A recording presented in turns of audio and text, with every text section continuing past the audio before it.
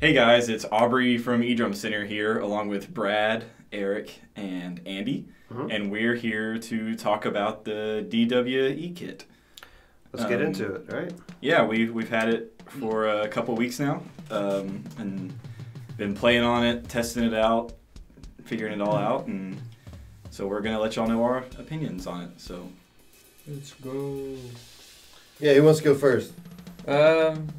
I guess I can start with the finishes. The kit comes in 3 different tiers, from the lower price end to the higher end. The lower price, it's like 2 DuraCover wrap finishes, like a black galaxy and then a white marine pearl. And then the mid tiers are it's a black cherry lacquer, and then black cherry metallic. Yeah, that's right. A black cherry metallic lacquer finish and a midnight blue lacquer finish. And then the highest tier, the most expensive one, it's more of an exotic finish. It's like a black burst over like a curly maple wood finish. Also a lacquer. It almost looks flame maple in some of the pictures. Yeah. It's one of those things where every kit's probably going to be slightly different. It's like a black candy burst, I think. Yeah, but it's supposed to be more of like an exotic outer maple ply for the look. Like the one we have is the blue metallic. Yeah, we've got and it looks good. It's really the midnight blue metallic in the video. It's really good. So, what makes this really cool is, this is the first kit that has wireless technology built into everything. Mm-hmm. So there's no wires on the drums or the cymbals. They all hook up to the computer you're using, which is mandatory. You have to have the computer and their software, which comes with it. Mm-hmm. you need a pretty powerful computer as well. Yes. I think 16 gigs RAM is the minimum requirement. Yeah. And a halfway decent CPU. The one we have, is that 32? Yeah, ours was. DW sent us a MacBook Air to demo it with. It has the software installed. I'm pretty sure it has 32 gigs of RAM. I think that Air had 16. But it had a better CPU than ours did. It's brand new. Yeah. I think they just bought it. It's one of their like M1, M2 chips, yes. silicon chips. But yeah, we tested it actually on one of our Macs from 2020, which had it's one of the Intel CPUs. Right before the M1 chip. Mm-hmm. And it has 32 gigs of RAM, and it works, but it definitely works better with this newer computer. Yeah, it was definitely better once we got the laptop in from DW. It was a big difference. Yeah, how much better it worked. Now I do have a question that a lot of people would have, since it is wireless. Battery in the drums? Yeah, there's batteries in there with battery indicators on the software. It's an actual battery compartment. You have like a AA, like in the cymbals that I've seen. It's allegedly supposed to last up to 2 years, if I remember right. Yeah, depending on use. Now, one of you say something to the effect of, what Brad was saying, that it doesn't really use any power until it's hit. Yes, so it's like a TV remote. It's kind of like a traditional, these new wireless keyboards and mice, like they don't actively use power until you start typing or using them, and then once it detects the inactivity, it just stops. It's almost like turning off. Nice. So it helps really conserve that battery power. I also wanted to make a note that you don't have to use the DW Soundworks software. You can use like Easy Drummer, Superior Drummer, anything like that. All of the things that you would normally find on a module for stuff like your editing parameters and sensitivity and threshold, that's all done through an external drum workshop software called DWE Control. Yeah, I think. Yeah, so there's only 2 apps on your phone or your laptop that you'll be able to open. And that's the one that you'll actually edit, deep dive and edit in your sensitivity, your threshold, your crosstalk. You edit MIDI notes, what correlates to what, so on and so forth. But yeah. And it comes with all that stuff. When you when you buy just a shell pack, it comes with the softwares. It does. And the little boxes you need to hook up to your computer. Which it only has, one thing to note about the box that connects to your computer, it only has a left and a right output on it. Mm-hmm. If you needed more, you need a headphone out. And a headphone out, yeah. So it doesn't have a whole bunch of outputs on it like you would expect with a module or something like a traditional. An external interface with additional channels for more. Or you can hook it up to like a TD50 module and use the outputs on it. Mm-hmm. As long as the module has USB, it should work as a MIDI device. Mm-hmm. That's not something we've tried, but we will. Yeah. That's in the plans. As far as like the playing goes. Have we talked about the shells yet? As far as the shells themselves go, they are specifically more of that collector's, I guess just overall quality wood, like the 333. Yeah, they're maple collector shells. all They're maple DW wood. shells, and it can be turned back into an acoustic kit. Mm-hmm. Which we're going to do a video on that as well. Yes, that'll be a separate And video. it comes with heads. Comes with- It came with heads, yep. It comes with the mesh heads out of the box, right? Yeah. Mm-hmm. And then it But comes then with the mylar heads. heads, yeah. It comes with a snare Packaged. strainer and all that too. So Yeah. Obviously, the cymbals can't be. speaking turned, Right. You know. Right. I speaking of don't the need to snare say strainer, that, there but, you is know. one cool feature on these kits where the thing to turn the snare on and off is on the drum, and it Yeah, the you throw just off. That's pretty flip cool. the throw off and it goes to snare off, and then you flip it back and it's snare on. So It's electronic, so you don't have to even have the snares yeah, on. it's really cool. I actually really like that. It's very neat. That's something that, yeah, most companies need to try and adopt. Yeah, it can't be that hard. It's little things like that they tried to incorporate with this kit to make it feel seem more of like an acoustic kit. Like I was telling Andy earlier that you can pitch bend the toms and snare just by like applying some pressure on the head and then striking it with your other hand with the stick, and it'll kind of increase in pitch. I don't really know that much of a use for it, but it's just something that you can do that they just kind of threw in there. I thought was pretty interesting. You can't really do that with other E-kits unless using like your hi-hat control like as that pitch bender or something.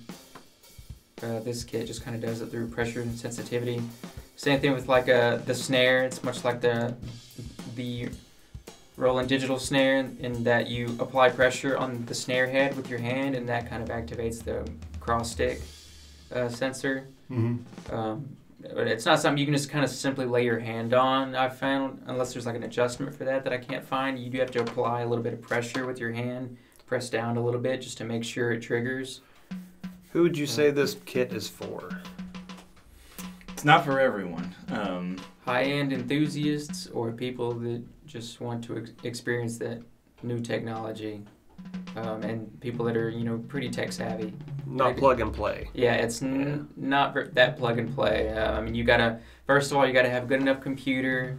You've got to be able to download all the software packs, and if you don't have a really fast internet connection, it will take a while. I mean, like any other VST, Easy Drummer, Superior Drummer, there are gigs and gigs of high quality sound files here to be downloaded. Yeah, it took us a while to download it on our Macs. Mm-hmm. Luckily, the DW when they sent it was already downloaded. Yeah, It's it's pre-downloaded. But if you've never used a VST before, it's definitely a bit of a learning curve. If you've used things like Superior Drummer and Easy Drummer, you'll probably find yourself at home with these. Much like those, there's like a built-in mixer, or you can apply effects like reverb and compression and EQ to individual channels.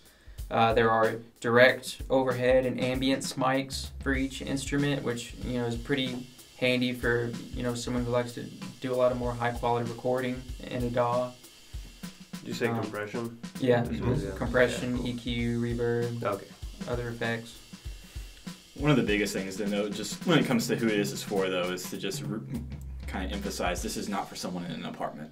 Yes, yeah. It was louder than I thought it'd be. The for sure. cymbals are pretty loud. It's very loud. There's no rim guards on the snare or toms, which we would have kind of liked just to quiet it down a little bit. But the cymbals are very loud, and they're a higher frequency than like a typical E-drum cymbal. So that alone makes it even sound louder just because of how high frequency the I actually hit is. downloaded one of those dB meters on my phone, which I don't know how accurate it is, but I measured a Roland and F note and so on. They were around 85 dB. Mhm. These, that's where they kind of maxed out.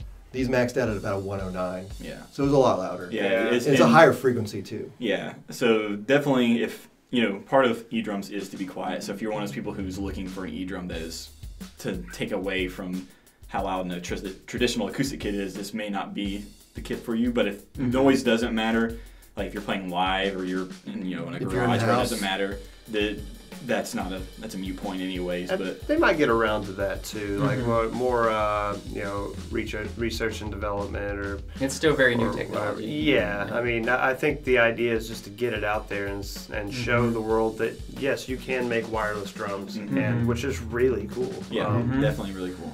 But but there might be some room for improvement for just to market it towards people who want a quieter drum kit or want an easier plug and play method for the future. Yeah. We'll see where they go with that. And one thing I was impressed with was, at least for me, when playing on it, I didn't experience any latency, which was one of the things I was actually looking for immediately, because I was like, okay, you got all these different cymbals and toms going into one little box for a wireless thing. How is that going to affect like the response of it? And in my experience, especially once we got the new laptop, it was like I didn't notice it at all. I felt like when I hit it, the sound was immediate, and that's pretty impressive. Agreed. Yeah. If there is any latency, it's too fast for the human ear, really. So I think it is good to know that although the cymbals could really be improved, and aside from the drums not having rim guards, I feel like the snare and toms, and especially the kick, just feel really good. the kick feels really it's good. great. It's my favorite kick drum. Yeah, Is the kick drum kind of like a Kevlar looking kind of head? I don't know what kind of head that is, but it's nice. woven. It's traditional for sure. They collaborated with Remo just specifically for that. It feels good. Mm-hmm. It doesn't feel too bouncy. Sometimes you can get a mesh head that has a little too much bounce, and and you have to do stuff to it, like either put pillows in it or. Hopefully they sell that head by itself, or Yeah, that a would series be of really those heads. nice. Yeah. It definitely is a little bit less of like a click like you get from like the Roland like KD200 or any of those. I don't know, because that cushion's still kind of like a meshy material, but there's like some sort of more higher pitched click there when you hit it with a rubber or plastic beater versus almost like you're hitting plastic or something. It's not spongy either, and it's not too bouncy. So I think it's somewhere in the. It's pretty realistic. The heads feel good, just like a V drum set or something. Well, they're just using rolling heads on the toms and snare. Well, there you go. Yeah. It's just they feel pretty good, pretty familiar. But One thing I did notice on that, just on those heads thing, it seemed very sensitive to head tension. So if your head was just slightly loosened up, like one of the toms wasn't triggering right, and like I went through and tweaked it just a little bit, and it just dialed it right back in. Oh, like a lug came. Yeah, just lugs loosen up over time. Yeah, they do. Yeah. And just kind of have to keep an eye on that. Get some Loctite. Yeah. It seemed more sensitive than say The right one. Don't get another the one with of the brands we sell. Yeah. And one of the I guess major point I wanted to point out when it comes to who is this kit for is the price point. Like this is not for an intro drummer or mid tier either. I mean, What are you talking about? because I think the cheapest shell pack alone, not including like cymbals, is in the $5,000 range, right? Yeah. So I think it's a little more than that. Yeah, so for a full kit, you're expecting to spend close to that $10,000 mark. You're basically buying a DW, like more or less just one of their collector's packs. If you're just getting the shell pack, you're purchasing one of their high-end packs at that point. You get really nice hardware too. Mm-hmm. You do get nice hardware. Good. Yeah, the full packages come with the 5000 series hardware, kick pedal, hi-hat stand. Oh, the kick pedal came with it? Yeah. Yeah, that's a There's nice options, yeah. That You can just buy just the drums if you want. But oh, okay. Well, that is a nice kick pedal. I like the 5000 stuff, so I mean, it feels really good. Well, this is our video. We're gonna wrap it up. Hopefully you guys liked this and enjoyed the content. Any questions on this, feel free to reach out, and we'll talk to you later. Leave some comments below, if you have any questions. We're going to do another video on this in the future with just setting it up as an acoustic kit, giving it a shot, testing it out, showing everyone how easy it is, how quick it is to get the electronics out, and how to put it back in. Yeah. Little overview of that. All right. Peace out, guys. Let's talk to you next time. Thanks, guys. Bye.